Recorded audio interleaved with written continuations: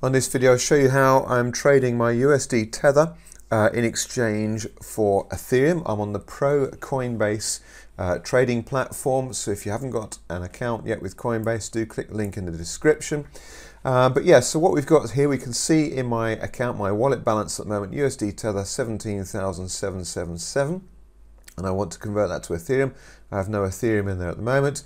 I'm just going to do this on the market. So I'm going to buy Ethereum using my USD Tether.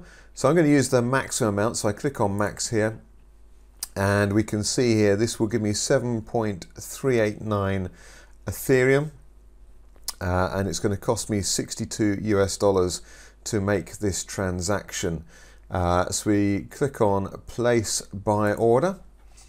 And that says success, and we have got that filled. We can see here, there is the transaction 2396.